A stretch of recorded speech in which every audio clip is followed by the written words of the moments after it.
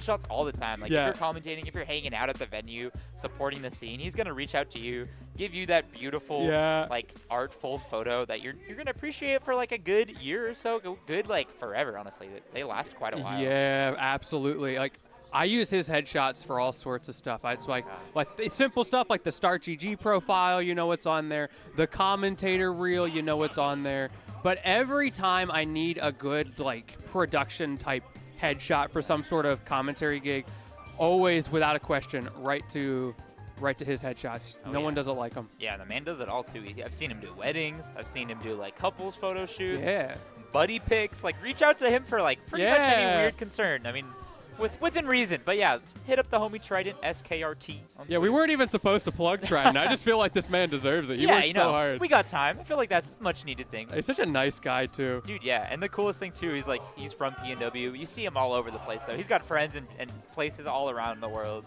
Such a seasoned veteran of the Smash scene. And so many great people here tonight. I feel like I can just look in the background of every shot and find people to talk about. Is this so? The counter pick? The +2 matchup against Steve? I think she's trying it, right? It's game one, might as well. We didn't see any of it, maybe much of it at all today throughout bracket. I saw she picked it out versus Terra in some friendlies, but here we go. PT coming back on the roster for Moxi. Yo, Leffen, you seeing this? You said this character wasn't the future. Moxi disagrees. We got the most oppressive character in the game being outdone by the one and only Pokemon trainer. And I'll tell you right now, Ivysaur going to be the name of the game versus Steve, right? Maybe going to be proved wrong in just a second here if Samuel gets a conversion. But yep, there we go. Oh, the grab with big combo there from Samuel. Good stuff on the up smash charge. But Ivysaur's fair just really good at breaking blocks. We're going to see a lot of mix-ups there when she is falling with aerials. Yeah, I expect we'll see a lot of Ivysaur in this matchup. Yeah. Certainly a matchup that Steve players are not a huge fan of. That is one thing that Pokemon Trainer gets in as far as matchups. They get to kind of pick the one that works the best in the matchup. Exactly. There is that set play of low percent Squirtle, mid percent Ivysaur, high percent Charizard, of course. Exactly. And you're always going to have a little bit of that. But in situations like this, it's nice to just always have that option of solo Ivy might be the play. Right, yeah. And if it behooves you, especially like with tools like Ivy's, not this late in the stock, but you're going to get so much off of just Razor Leafing and neutral. I believe it just breaks through a lot of blocks too, just by itself. Here we see the Squirtle though. Let's see if you can do anything with it. No. Not too much. Waits it out though. Good stuff from Samuel. Yeah, and we'll see kind of this metagame develop too, without maybe throughout the set, but maybe throughout this game too, where Samuel's going to be looking for that Squirtle and punishing hard on it. Also looking for that Diamond, which he's got. Mining diamonds. Shout out to the YouTube classic right there. Shout out Galaxy Goats, Minecraft, Sparkles himself, Captain Sparkles. All the goats of the past age of the internet. You ever go back and like look up those old Minecraft YouTubers you watched 10 years ago when you were a kid? A little too often, actually, yeah. And they're like, oh, these guys are still playing Lucky Blocks. Dude, yeah, they're still like profiting off YouTube. Like, good for them, you know? I could not believe that. I remember Lucky Blocks videos being a thing when I was like 12. Oh my god, right? All the Minecraft Let's Plays, all the the mods. Ooh, and that down there gonna prove that Minecraft, you know, a thing of the past. Pokemon is the future. Yes, he is. The future and the past. But the important thing right now is Pokemon Trainer the present. True. Let's see. And it's kind of crazy to me, like, despite as much as we've been talking up about Ivy in this matchup, like, she doesn't even want to switch to Charizard. It's just not worth it against Steve. I guess just too big of a body. Kind of makes sense. Man, Samuel's minecart usage has been so good. Obviously, an admittedly strong move, but Samuel's using it so well. I like also one thing with Squirtle, you only need to break that bottom block and you can squeeze your way through. Oh, yeah. Yeah, and that's where Squirtle gets a lot of his mileage, trying to be that annoying, pesky little guy poking around your shield. Annoying and pesky indeed. Moxi putting on so much pressure, trying to keep Samuel from getting those resources back, because you'll notice he's starting to get kind of low. Right, yeah, looking like not too much iron now, plenty of stone. But that fair whip. Oh my god, all of these grass tools just going to knock all those boxes out of the way. Oof. Okay, up air doing lots for Moxi right here. Ooh, unfortunate time to go for that projectile for Moxi, and now you're so boxed out. It doesn't matter if you're playing Ivysaur. free resources for Samuel. Right. However, last stock Knew. situation. That's going to be it. Really good stuff on the punish of the air dodge. I was about to say, it's your last stock. You only have so long to get those resources, and Moxi found the kill before it was too late. So smart, too, because you see so many people, like, kind of reacting to the hit of the Razor Leaf, but she knew, like, all the time in the world, just got to reposition, hit that up air. So, brilliant stuff. If Steve is the best character in the game, and solo Ivysaur beats Steve, is solo Ivysaur the best character in the game? Yo, I think so. I mean, according to your math and logic, yeah, that pretty much checks out. 100%, yes. What's the Office quote? Would you rather hold the attention of 1,000 men or the attention of the man who holds the attention of 1,000 men? That's so good. Shout out my man, Michael Scott. Let's go. That's the U.S. one, right? Yeah. Oh, yeah. Classic. Wait, what do you mean? Did you think it wasn't? No, I don't no, know. my man, Michael Scott. I've heard good things. Oh, no, here it is. I've seen that, man. He got away with that earlier without the commentators mention anything about it. But, you know, we're not going to let that slide. Can we get a big black box just kind of like canceling him immediately? Cancel Samuel. We're going to have to censor the VOD. Chat, I am so sorry for Samuel's behavior. I will be writing a twit longer about this later. Well, hey, at least it wasn't wooden, all right? We're chilling. We're all good. Got rid of it. Moments passed. Here we go.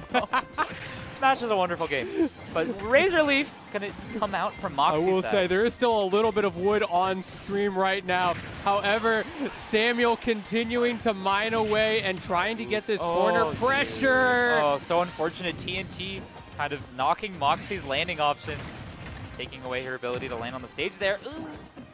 Ooh, scary there. What can this Charizard do? We have not seen a lot of it. Okay, it can get fair trained. That's what it can do. And one missed tech chase, one miscue on your punish, and that might be your life right now. Yeah, Samuel. you remember when fair trains were discovered and people were like, that's not practical in tournament. Right, like, oh, just SDI. It's just like Smash 4 all over again. We can get out of this. Which We're better than like this. Is a bad argument because it didn't work in Smash 4 either. Yeah, exactly. Like, if anything, like, it just made the Bayo players adapt. Like, oh, you're SDIing? I will read into that. Perfect. Was that the Despa? Yes, it was. Good stuff. I mean, originally that was probably the Moxi. Maybe the Despa, but no desperation to be had there as Moxi is now up both a game and a stock. Wow. And I didn't think it would look this nice when Moxi picked out PT. Like, as much as I've been talking up Ivy in the matchup, honestly, I thought most of it's been a meme. But Ivy might just be the key that she needs here. See, we were talking about this earlier. Moxie, such a great Fundies player, has that ability, like what we've seen with, say, Spargo or MKLeo, these players who they're so fundamentally solid that they can play several characters at that peak level. Right. And after, like, maybe, I don't know, they picked them up probably in their adventures in the East Coast. But it feels like since it's been quite a while since we've seen PT come out. Oh, my diamond! Oh, my goodness! Ooh, another Vine Whip cancel. Ooh. That was such clean movement from Moxie. Looking like Quid with those, yeah. Selecting the option, and that's going to be another conversion off the corner there. That platform is not safe against Ivysaur.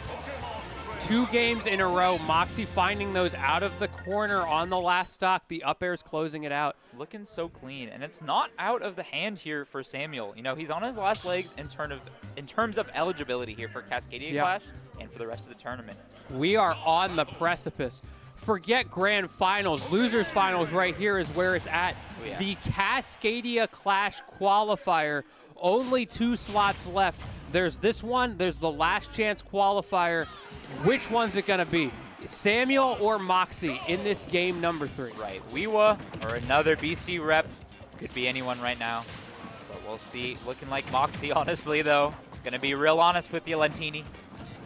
Let's see, though. Really nice landing there with the Squirtle. Really ambiguous and gets a combo of her own to start off. Really good stuff, evening it up. And immediately we see, going back to Ivysaur land. So clean with the pivot, too. It's fun to see a matchup like this where Ivysaur is so favored because a lot of PTs have over time gone away from the Ivysaur. I remember when the game first came out, people thought Ivysaur was the best one. Yeah. And over time, that meta has so heavily shifted. It's a lot of Squirtle right to Charizard. Exactly. And you've talked about that, or like brought up earlier, how like they play their role throughout different matchups. Certain PT players I've noticed too, they tend to have their best among the 3. Moxie's, I've never really been sure because her Charizard used to be #1, but not really asking to pull him out here today. I've always been a big fan of like the Charizard specialists. Something about it. You pick such a strong character just so that you can overplay the worst part of them. He's my favorite character in Ultimate, right? Like, just pure cheese. Not to the point where he's overtuned like some of our DLC friends. Yeah. But he's kind of silly, right? He's got that back air. He's got that F tilt. He's got that up throw. Oh, God, to boot, right? Looking good there. Moxie evening it up, and Samuel looking like his first lead of the set. However, those low percent combos from Moxie, we've seen what they can do, but can you get there before Samuel starts to run away with these diamond tools? Wow. Great reaction. And look at that really good setup there. Did that first back air to kind of inch him coming on towards that platform. Didn't get too much off of it, though. Samuel riding high. Ooh. Really good setup. Ooh. He had all that redstone. He was looking at those YouTube tutorials, Yeah. right? He must have been looking for years, labbing. Reading up on it. Is that how Steve players lab? They look up creative mode redstone builds? Oh yeah, they've never once touched Smash Ultimate outside of tournament, but they're really No, learning. that's raw players. Oh, you're right. Yeah, exactly. Gotta give them some credit, right? They're definitely putting in time in the lab. Different kind of lab, though, completely. Did you see that Zomba tweet the other day? Like, man, I gotta buy Smash Ultimate to start grinding.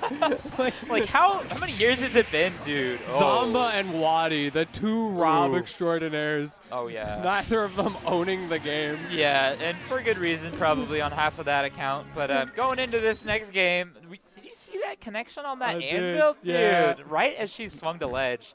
Just a moment of vulnerability. No, you get nothing there. Yeah, we glossed over that a little bit at the time, but Samuel proving his mettle, proving he wants that Cascadia Clash spot. Oh, but definitely. he's got an uphill battle now because now we have two counter picks. Exactly. And we'll see if it's going to be in any other sort of setting. Yep, just going right on to Small battlefield here for Game 4. Yo, shout out my man FTP and half of FTP in the player camps. Hey, almost a complete human if you put them all together.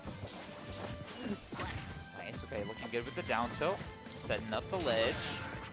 Water gun just negating minecart? I didn't know that was an interaction that happened. Good to know. Ooh. What the? Wow, and again with the Vine Whip counterplay from Samuel. He must know something we don't now. That was a wild setup. Damn, I wonder if it's some of the, maybe just like matchup knowledge against Lemon too. Like noticing like, oh, Jokers, you know, they need to snap the ledge there. Maybe I can just snap them out of their recovery. Yeah, now that gold on deck, I'm always so scared of gold from Steve. That's the frame data. Jeez. Look how fast that F smash is. You're not kidding. And now right? the setups. God. Up air is just. Jeez, What is just gold waiting. up tilt on shield? Like +3 or something real dumb. I can't even keep up. Just like so many hits of the up tilt. Maybe not as much knockback, right? But don't think they need it when they're throwing out moves that fast. Okay, now you're in the corner, but the side B again, so good from Samuel. He just finds ways to mix up that timing, so even though you expect the move, you don't expect it right then. Right. You know what I mean? Yeah. Those like minute timing mix-ups. Very smart stuff. Let's see here, though. Very close game. Samuel trying to keep this That was lead. great coverage. Yeah, Moxie really. loves to jump there, but then the instant adaptation, waiting and jumping afterwards, and now jumping before. Right. It's just this rock, paper, scissors back and forth all over the place. Yeah, and you see Samuel adjusting layers to this gameplay right now, too. Moxie kind of trying to adapt around it, but getting hit by so much damage right now. Looking You just really need rough. one hit, though.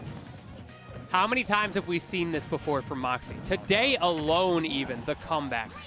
We know it's possible, but on the other side of this, Samuel has figured out so much so quickly and does not look like he wants to stop, setting up all these corner pressure options. Somehow, Moxie makes it back and gets the kill. There you go. Yeah, mounting a comeback, but it looking like a rough one. A lot of grunt work for Ivy to make, and that's going to be it, though, with the bear. Really good stuff for Samuel. Looking like a Game 5, Lentini. Indeed, and what better way for this to end? Game number 5 of Losers Finals. Who will it be? Who is getting the Cascadia Clash qualifier?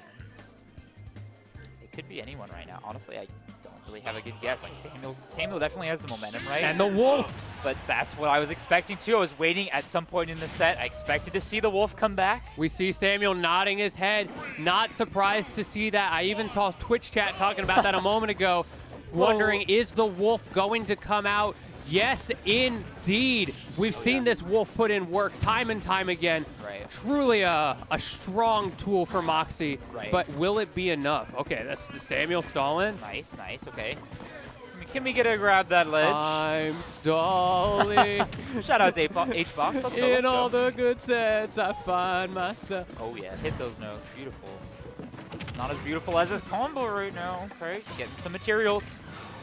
And I'm excited to see the Wolf again, but I don't know if Moxi has the urgency with it. She was so calculated with her Ivy punishes. Ooh, that was a whole different game. That was a lot of damage. And look at those block setups. So methodical and so quick with them. Right, and that's what I noticed last game, right? Samuel was putting up such a literal wall, right? Like putting up L's. The Tetrises. double walls. Exactly. Not much to be done unless you got a double hitbox. Which Wolf doesn't have too many of. Here we go, though. Hey, nice. Okay, I like it. Cancels the diamond. That's huge. No pickaxe. Oh, and there we go. We almost saw our first F Smash connection. My man cannot, in fact, mine diamonds. Ooh, great idea. Win sets. Another side B from Moxi. And Samuel offering her the ledge, the iron block, hoisting her up. But here we go, evening it out himself. That's not a lot of materials. You got a lot of iron, but not a whole lot of anything else. Ooh. Can Moxi keep the pressure up? Oh my God. The train. Really good SDI though, staying alive here. Okay, honestly, I'm fine with that minecart if I'm Moxi. Take the side B. The jumping nair. We've seen the weight, the tech. And she's been prepared. She's been kind of going in with those nairs against Samuel's double block setups a lot throughout their double sets all night. Again, the stall. I feel like Moxi just doesn't have any answers for that, and Samuel knows it. Yeah. Just as soon as this game started, the complete change from Samuel, recognizing that option being on the table and not afraid to use it. This is PNW. We will camp if it's optimal. We take those. Straight to the bank, baby. Let's go. And straight to Cascadia Clash qualifying. If your name is Samuel right now, potentially. Ooh, big hit, but still alive. Oh. Great timing. Oh, but and there it is. Great punish there on the Wolf Blaster. Oh, another side B. A lot of damage, but you're going to need more than that. You're out of range for that back air. Goes for round 3, but the spacing is slightly off. Samuel on the precipice right now of the reverse 3-0 to close this out. There's the trade. It's starting. Oh, and good DI, barely surviving, not getting connected by that horrible diamond. Terrifying. Misses the back air, but Moxi has a little bit of control right now. Is it enough? Such a scary situation. Up throw. Samuel visibly moving in the player cam. F-Tilt gonna take it. It's last stock right now. Can Moxi make this crazy comeback? It is indeed. Last stock, last game. Combo. We got shine resets. Up airs for days and another one. Lentini, she was ready. She knew the second place was coming. What is next here? Combos, the second coming of Charlie the King in the house right now. Moxi the queen right now. What can you do? Age-old ultimate versus the new age. It does! The future is now young woman. Samuel gonna take it. After all that, the shock of the single down air, the awareness to throw that anvil out at that moment. And that was all it took. Dude. Moxi was coming alive. Literally, like, we saw it right throughout that whole set, just fighting, putting up such a great fight. Let's give some applause. Yeah, and with much that, needed. Welcome Samuel to Cascadia Clash. I mean, his ass is gonna be there anyway. Oh yeah, he's helping TO and he's running stuff, but he's entering too. He's got a lot on his plate. That's crazy. My man gonna be busy. Yeah, come fall. I hope you don't have any other prior commitments, Samuel. Putting that whole grind into Smash. You love to see it. I'd love to see more of your Steve too. Really good play. Look at that. Those punishes, the adaptations, and really the layers of gameplay I want to highlight. Because like you were bringing up throughout that last game, just the way he was in control of the mats, just setting up walls where Moxi really had no option. Maybe she had counterplay in mind, but we didn't see it in the moment. Yeah, absolutely. So many of those side Bs in that last game. However, like you said, when it came down to it, we saw so much aggression, so many custom combos from Moxi on that last stock. I thought she had it, but that one misspaced back air. Look at just the shock of that situation. Yeah, and no Matt sitting on Samuel. That was like must have been one of his last irons he used to get that kill. I think it might have been.